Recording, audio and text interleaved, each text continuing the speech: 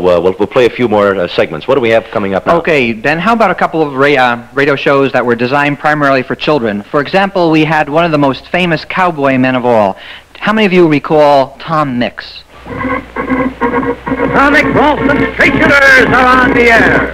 And from out of the West comes Tom Mix, America's favorite cowboy, and his Wonder Horse pony. Start the morning with hot roasting, and you surely will agree that the form of filled up breakfast gives the cowboy energy.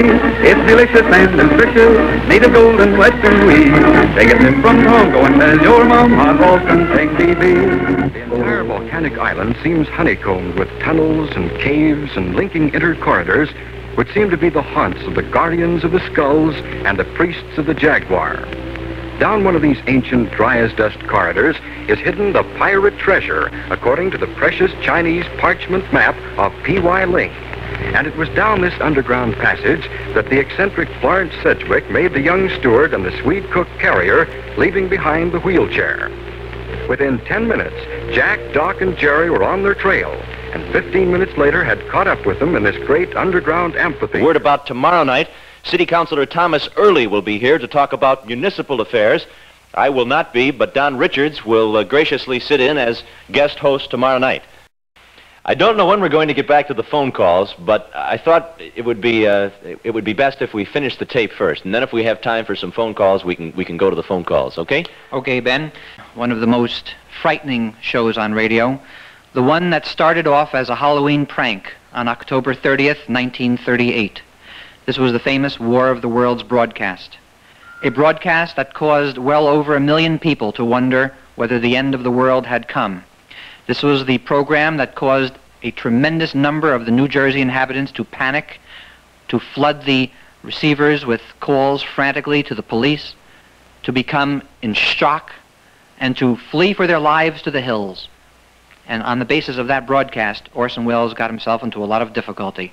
I thought perhaps it would be interesting to the people who have never had the pleasure of hearing this particular show, the Mercury Theater's presentation of the War of the Worlds, taken from the original transcription records of that particular broadcast. Ladies and gentlemen, the director of the Mercury Theater and star of these broadcasts, Orson Welles.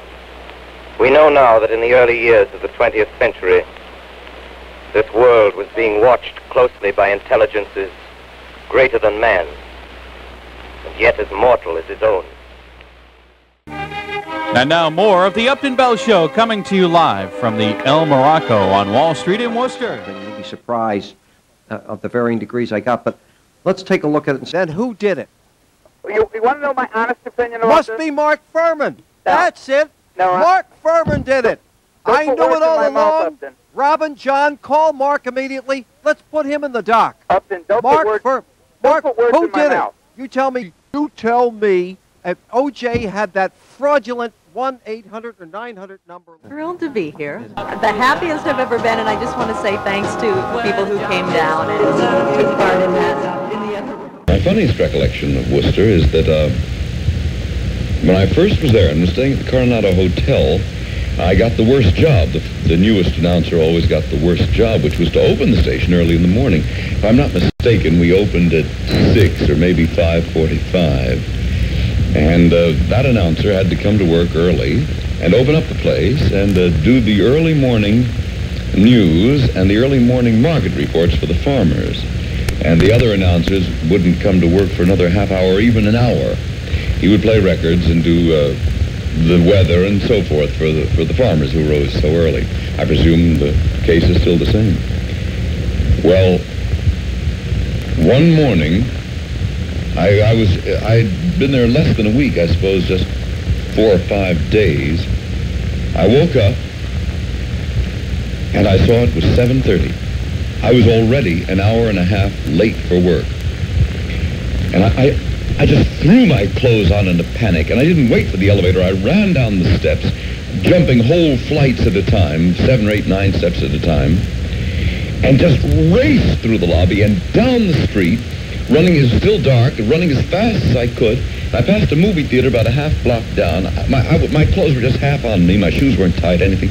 I was just in a panic here. I was the new boy just beginning the job and already committing this unforgivable sin, an hour and a half late. What was the station doing? Had anybody got there to open it? I passed a movie theater, and people were coming out. A mob of people leaving the theater. And it just, my mind began to mesh into gear, and I realized it wasn't 7:30 in the morning, it was 7:30 in the evening. I had finished work around 4, whatever it was in the afternoon, gone back to the hotel for a nap. And I awakened, looked at the clock, and just gone into sheer panic. I guess I've never been as frightened in my life. From the radio theater of WTAG at Worcester, Massachusetts, this program was heard in Canada through the facilities of the Canadian Broadcasting Corporation.